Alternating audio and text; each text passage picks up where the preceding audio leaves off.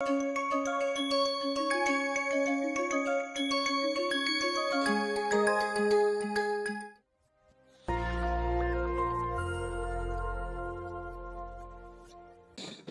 everyone.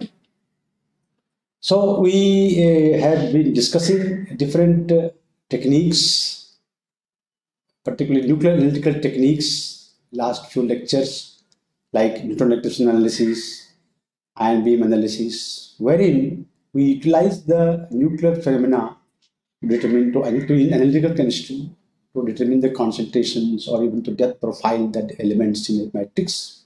As you recall, we called nuclear chemistry as a subject where we use chemical tech tools like radiochemical separations, to understand the nuclear properties of elements, nuclear phenomena. And radiochemistry, as we use radiations emitted by the elements to study their chemical properties. Today, I am going to discuss a topic of research, the frontier research, wherein we use the nuclear phenomena in understanding problems in physics and chemistry and other areas. So the nuclear chemistry has thrown some probes, which we will discuss in today's lecture. Those probes we can utilize in understanding processes and phenomena in sciences. So these are, we call them as nuclear probes. Let us see what are these nuclear probes, and especially in chemistry. Of course, now we do not have a well-defined boundaries. There is a lot of research in the multidisciplinary research. We have chemical physics and physical chemistry, and that the boundary of physics and chemistry. So when I say nuclear probes, it can be applied to physical chemistry, chemical physics, and so on. So that there are three techniques which are coming in the category of nuclear probes. One of them is the positron annihilation spectroscopy. I will discuss the more in detail. The perturbed angular correlation spectroscopy, PAC. And the third is Moss-Bauer spectroscopy. Some of you may be knowing about Moss-Bauer spectroscopy. Moss-Bauer spectroscopy relies upon the require less absorption. A low energy gamma is emitted by a nucleus in its excited state, and the same gamma is absorbed by another nucleus in the sample. So the source is emitting that low energy gamma, and the sample is absorbing. And to take care of the recoil and the Doppler broadening, the sample is kept in a crystalline state and also at low temperature, and the source is moved towards the sample at different velocities to take care of the Doppler. So all these things are coming in the category of Moss-Bauer spectroscopy, and which is quite popular, but that has got a limitation on the number of nuclei that you can use. Like, for example, iron 57, you can study the iron chemistry or tin chemistry, hafnium chemistry. Certain nuclei are amenable to Moss-Bauer spectroscopy. So I will not discuss this particular topic. I will discuss the positron annihilation spectroscopy and perturbed angular correlation spectroscopy. Okay. So first, let me discuss what is this positron annihilation spectroscopy. And I will give you an example of a source, radioactive source, which emits positrons. You can use a positron source, positron emitter. Of course, it should have sufficiently long half-life so that you don't need to change the sample repeatedly. And what is the how this positron can be made use of in understanding chemical processes or physical processes? This let me try to explain using this slide. So when this positron is emitted by the radioactive source, then this positron, like if you recollect the interaction of fast electrons and positrons with matter, it is the energy of the positron will be a few hundred keV. Now this positron will slowly interact with the electrons in the medium, and it will slow down by its elastic scattering, and the slowdown. So when it becomes thermalized, a positron which is thermalized undergoing a tortuous path, then this thermalized positron can undergo different types of interactions. So one of them is annihilation with an electron. The positron is thermalized, it has no momentum, and when it is annihilating with an electron, you get two photons of 511 keV each. The rest mass of electron-positron pair is 1.02 MeV, and so that leads to the gamma ray photons 1.02 MeV split into two photons 11 keV each. And because the initial momentum is 0, the two photons are emitted at 180 degree. We call them as annihilation gamma rays.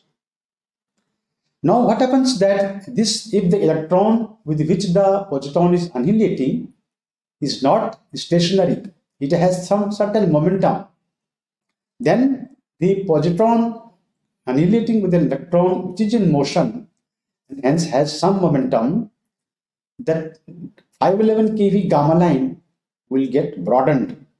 That means it will not be exactly 511, it will be 511 plus minus delta E because of the momentum of the electron. And so there comes the technique called positron annihilation, Doppler broadened annihilation radiation. So this 511 keV gamma ray is broadened because of the Doppler broadening because of electron momentum. And we can make use of that broadening to determine the electron momentum. Secondly, these two 511 keV gammas are 180 degree angle because of again the same process, that is the conservation of linear momentum. And so the angular correlation between these two gamma ray, that means if you measure the coincidence counts as a function of theta, W theta versus theta, then we should get a line at 180 degree. But because of the electron momentum, there is a angular correlation. So more than plus minus 180, there are some counts. So this angular correlation, deviation from 180 degree, is again because of the momentum of the electron. So you can study the electron, what type of electrons are involved when the positron is annihilated. So these are the two techniques: Doppler broadened annihilation radiation, DBAR, and angular correlation between annihilation. So we will not talk about this angular correlation, so it can also be used to obtain the electron momentum. And third technique is like when the sodium-22 decays by bit electron positron to this excited state of neon-22, this is given. So the lifetime of this intermediate level is, the excited level is very, very short. So in less than a picosecond, and so this 1270 keV gamma, 1275 keV gamma is emitted almost instantaneously upon the decay of sodium-22. So we can say that this 1275 keV gamma ray tells you the time when the positron was born. And subsequently, the positron is thermalizing, interacting with the electron and annihilating with the electron to give you a 511 keV gamma ray. So that tells you the death of the positron. Positron is finished now. And the time difference between these two is called the lifetime of positron. So depending upon the environment, chemical environment in which the positron is dying or positron is annihilating with an electron, this lifetime can change.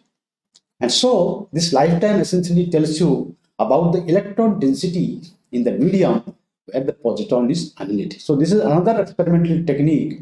If you can determine the lifetime of positron, how do we determine the lifetime?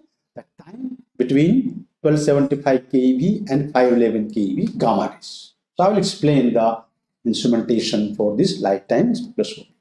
So these are the three experimental techniques: Doppler broadening of annihilation radiation, angular correlation between gamma rays, and lifetime spectroscopy, which are used in positron annihilation spectroscopy. And one of the, other than this electron momentum and electron density measurements, another very interesting field is positronium chemistry. See, the chemistry of positronium. Positronium is an atom similar to hydrogen atom. In hydrogen atom, you have a proton and an electron. Reduced mass of hydrogen atom is 1 mass of electron. Reduced mass of positronium is 1 by 2 ME, M1, M2 by M1 plus M2. And so, accordingly, the binding energy or the annihilation potential of the positronium is 6.8 electron volt, which is half of the hydrogen atom potential, 13.6 electron volt. The radius of hydrogen atom is 0.54. The radius of positronium is 1.08. So double of the. So you can see the beautiful chemistry of positronium atom. So when the positronium atom is formed, the positronium means a positron and an electron. So depending upon the spins, if they are antiparallel, so you form a singlet state. Antiparallel spins of positron and electrons called singlet state or parapositronium. And this is the ground state of positronium. And there is the orthopositronium, triplet state, where both these spins are parallel. So this parapositronium has got a much shorter half-life of 125 picosecond, which you can determine from this lifetime spectroscopy data. And this is disintegrating, this decays by 2 photons, that means 2 511 keV gamma rays. So that is the normal positronium decay. Whereas the orthopositronium is a triplet state of a positron and electron, and in vacuum has got a lifetime of 140 nanoseconds. So very high lifetime. And since this has got a spin of 1, though if it has to decay on its own, it decays into 3 photons, 1.02 MeV upon 3, about roughly about 370 keV each photon. But what happens now? Till 140 nanosecond, it is very difficult, highly improbable that positronium will remain as a orthopositronium. Before that, it undergoes different types of reactions like pick-off, oxidation, spin conversion, and so on. And so you see an orthopositronium signature in a higher component. Instead of 125, you may have 150, 200, 250 picosecond lifetime. So this is the another area is chemistry of positronium atom itself. These are the 3 techniques by which you can do study with positron annihilation spectroscopy. So let us discuss in more detail these experimental techniques of Doppler broadening and lifetime spectroscopy. So as I mentioned, the finite momentum of the electron-positron pair when the pair is annihilating leads to the Doppler broadening.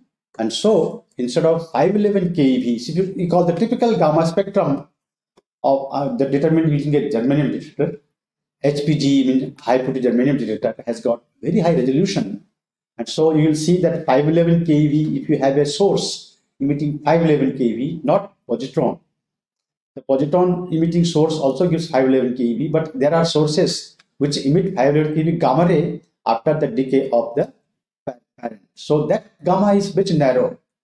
And so this is the inherent resolution of the detector for 511 keV. But because of this Doppler broadening, if it is a positron, if this peak is due to the annihilation gamma ray coming from positron annihilation, that this peak becomes much broader. And it is significantly broader. It is not that you don't see it. In a gamma ray spectrum, if it is due to radioactive decay, you will see a much narrow peak at 511. If it is due to Doppler broadening, positron annihilation, you will see a much broader peak. And so, if you can determine that wide broadening of this 511 keV peak, you can study the momentum. So the instrumentation for this Doppler broadening annihilation radiation is you have a germanium detector, high purity germanium. It has to be cooled at liquid nitrogen temperature 77 K to take care of the leakage, to reduce the leakage current. Then you have the amplifier, and then you put it to the multi-channel analyzer through ADC and so on. So this MCA spectrum gives you the 511 keV gamma ray, and if you measure the width of this, so instead of the width, you see different parameters, which I will explain in the next slide. And from this simple gamma ray spectrometry setup, but it has to be highly stabilized gamma ray spectrum, because you are looking for the broadening over 511 keV by few electron volts broadening, or maybe 0.5 keV or so. So how do you get the momentum of the electron? So the momentum of that photon is given by h nu by c. Momentum of the photon is E by c.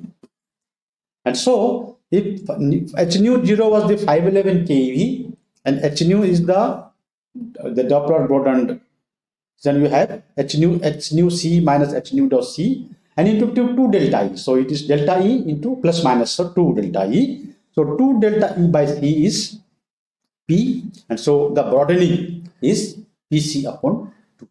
So you can determine from the broadening the momentum of the electron. That is the methodology for Doppler. So in Doppler broadening, what is important is the line shape parameter. So this is a typical 511 keV gamma ray, and you can see the 511 keV gamma ray FWHM will be here. So if the FWHM of a normal gamma ray is 1 keV, you will see it at 2 keV or so. You can see from 510 to 512. And so there are certain parameterization called S parameter. The S parameter is defined as the width, the area under this graph up to certain width upon the total area. So area of the pink shaded area upon the total peak area is called S parameter. So essentially it tells you the momentum of the valence electron, because these are the low momentum events. Whereas if you take the tail part of the 511 keV spectrum, this tail part is expanded here, and you take this parameter, then that area upon A0 is called W parameter, the white part, and that gives you the momentum of the core electrons. So you can try to get from the Doppler broadening the valence electrons and core electron momentum from the Doppler broadening of annihilation radiation.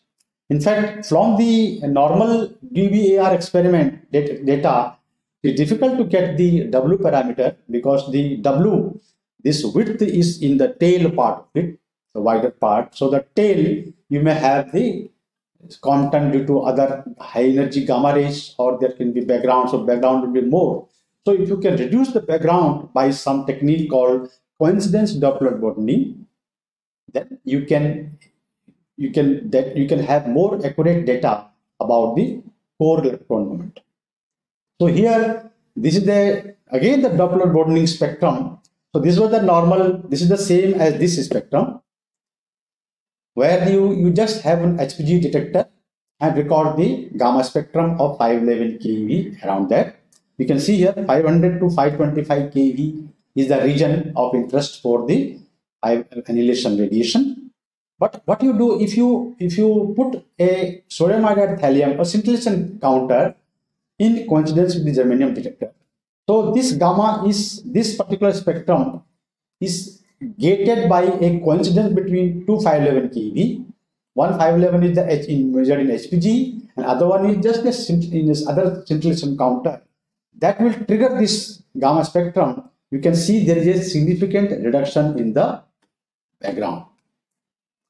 And on top of that, if you have two HPG detector, and then you gate this Doppler broadening spectrum, in fact, this 511 keV gamma, you in coincidence between the two HPG detectors, if that is gating this gamma spectrum, then you can see there is a significant reduction in the background, and then you can study these are the core electron momenta because of coronal momentum. So you can achieve the core electron momentum distribution in the coincidence Doppler broadening. So normally a laboratory which is doing positron annihilation spectroscopy, they will be having a coincidence Doppler broadening setup.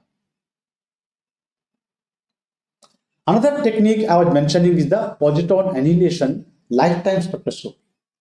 And you measure the lifetime of a positronium or positron by a setup called fast slow coincidence setup, where this 1275 keV gamma ray is triggering the start, and the 511 kV are triggering the stop.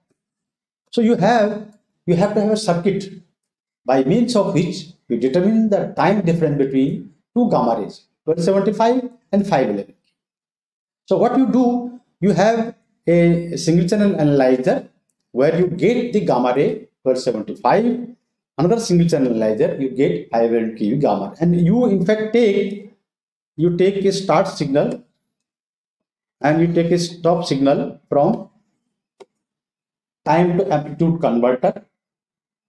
The time to amplitude converter converts the signal into time, time into voltage signal. So the time gap between these two detectors for an event is converted into a voltage signal by this unit called time to amplitude converter tag. And this tag then spectrum, the tag output is an output, analog output, which will get you the time spectrum. The x-axis is the time and y-axis is the counts. So this kind of a coincidence setup, it is called the fast slow coincidence setup.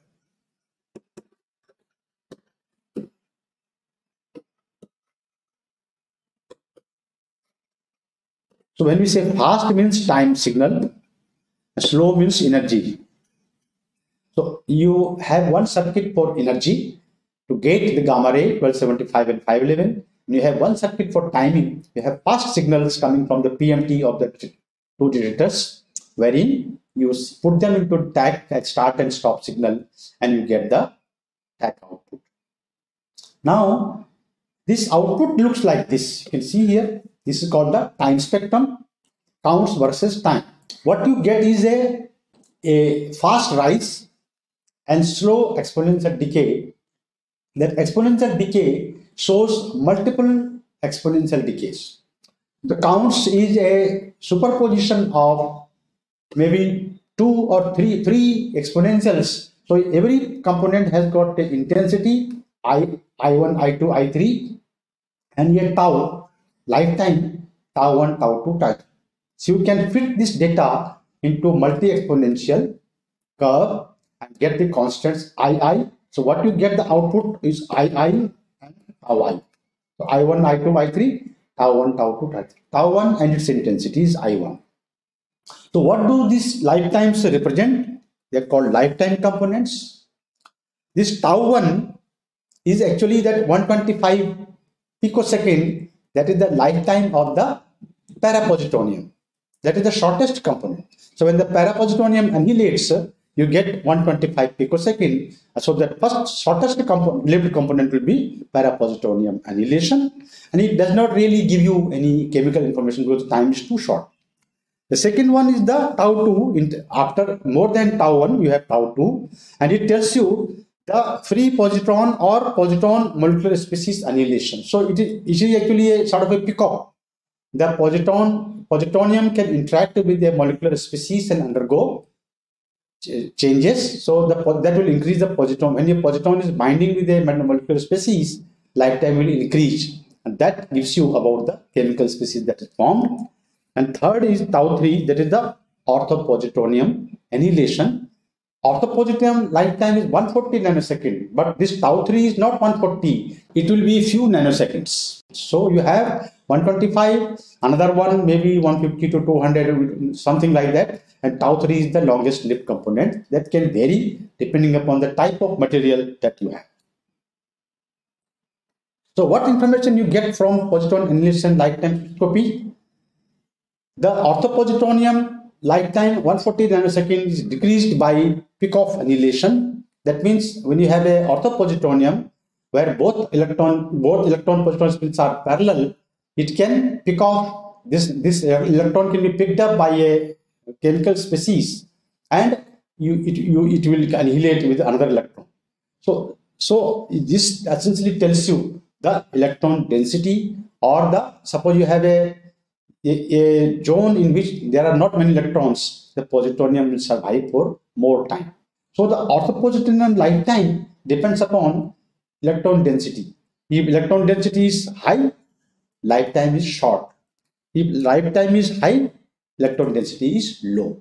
So like a defect, The defect is much, there are no electrons in that defect size. So positonium will go and sit there. It will prefer to stay in a site where there are not many electrons. Like in metals, you don't see tau 3, you only see tau 1. So it tells you about the electron density or even pore size. In polymers, when there are pores, so polymers will have areas where it can be open or closed, and the positron has a tendency to go and sit in the pores so that it can survive longer. And so the lifetime essentially tells you the pore size. Defects gives, wherever the electron density is less, that means it is a defective site, so it will give you the defect concentrations. And the phase change in terms of polymers, if there is a change in the polymer pore size, it is going through a phase change, then it can tell you about the pore size. The change in pore size or essentially phase transition. Like certain plastic materials can undergo changes, so that it can tell you about different phases. That's like glass transition in plastics can be monitored. And of course, the positonium chemistry also can be, like positron can undergo oxidation. The electron is taken up by the metal ion, and you have a positron. Similarly, it can undergo spin conversion with another chemical species. So positonium chemistry itself is a subject. There are books on only positonium chemistry. So you can refer to, if you are interested in doing research in positonium chemistry or positron annihilation spectroscopy, one can go to the literature and read the books. So what are the areas in which one can do research using positrons? The major areas of research include solid state condensed matter physics. You can study positron annihilation spectroscopy in metals, alloys, semiconductors to determine their electronic structure. Like if you are determining what are the bands due to in the metals and semiconductors, you have the different bands overlapping. Which electrons are participating in these bands? You can study the momentum of electrons by Doppler broadening of annihilation radiations.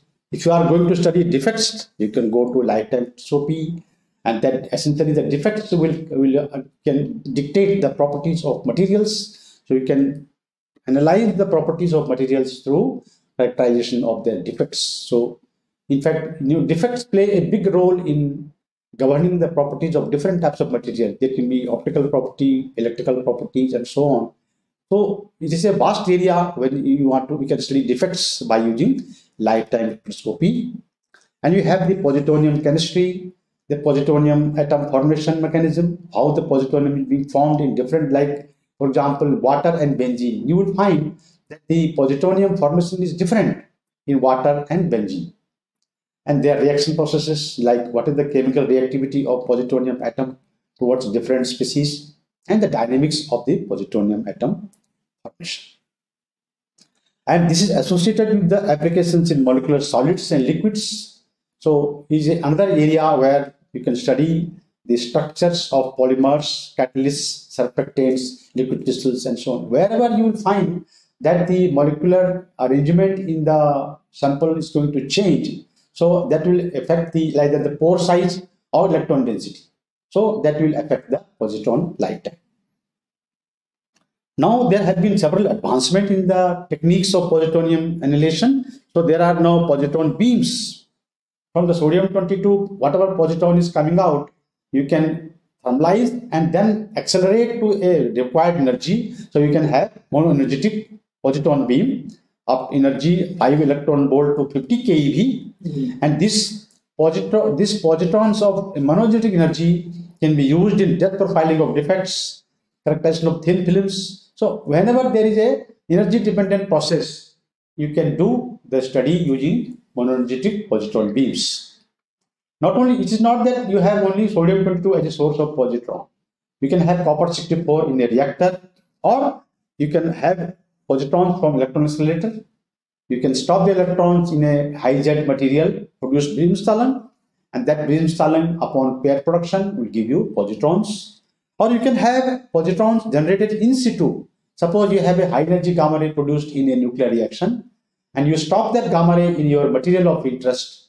Then you can do in situ, that gamma ray will produce positron annihilation, pair production, and the annihilated 511 keV spectrum, you can find out the electron momentum in the material. So a lot of high technology materials have been also studied using the in situ, the positron annihilation spectroscopy using in situ gamma ray. So just to give you examples of positron annihilation spectroscopy, by Doppler broadening, as I mentioned, you essentially get the momentum of electrons, and if you do coincidence Doppler broadening, you can do momentum of core electrons. So you can see the fraction of positrons annihilating with core electrons by coincidence Doppler broadening can be obtained for different metals, aluminum, silicon, and germanium. You can study in all types of metals how the positron is annihilating with core electrons and valence electrons. So the role of core electron, valence electron in positron annihilation can be studied. And this in turn, you can actually characterize an element by the core electron momentum. So suppose you have a sample from the core electron momentum, you can find out which, so you can index the metals, Z of the particular element you can index. And another example is the lifetime. From the lifetime spectroscopy, you can find out the pore size distribution. This is the radius of the pore. So certain materials like polymethyl methacrylate is a polymeric material which will undergo changes in the pore size distribution with temperature. And you can see the pore size distribution is changing with the temperature. So how the polymeric material is undergoing changes, the internal transitions in the polymeric material can be investigated by pore size distribution study using lifetime spectroscopy. So these are just to give you examples of what you can do, but you can take a topic and see how positron annihilation can be utilized in the study of a particular topic. So there is a vast area of research in using positron annihilation spectroscopy. So I'll stop here and take up the next part in the next lecture.